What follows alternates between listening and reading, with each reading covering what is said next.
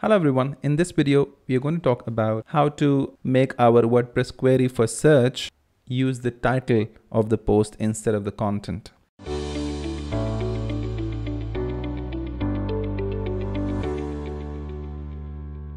So let me give you an example.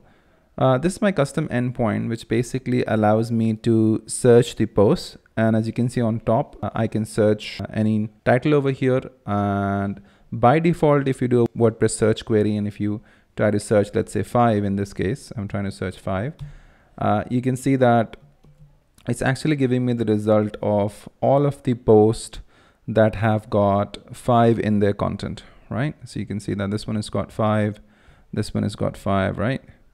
Now, basically what we're interested in, sometimes we may have a custom requirement where we want to be able to search by the title instead of the content. So how do we do that? So I'm going to share this code snippet where, as you can see, that we have a WP query, and you already know about the argument, so I won't be explaining that part.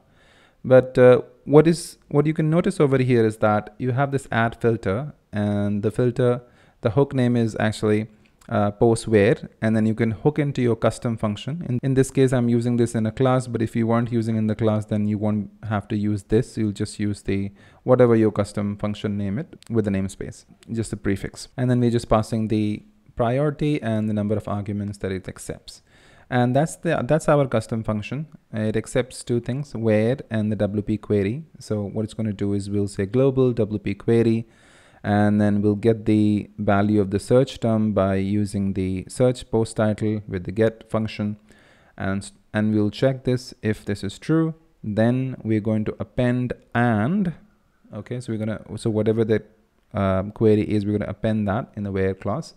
We're going to append and wp-db post like, and then whatever our search term is. Okay, so let's go ahead and do that. So I've added that filter in the code. Now if you go back and check, and if I do the same query, which is 5, see what happens. Now I only have one item, right?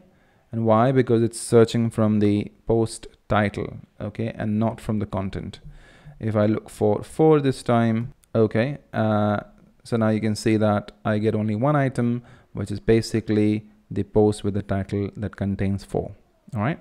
So I hope you find this useful, because I'm sure there will be scenarios where you're going to need this. You want to hook into WordPress and update the query so that it goes ahead and fetches the post data with the help of post title from the post title compared to from the content itself. All right.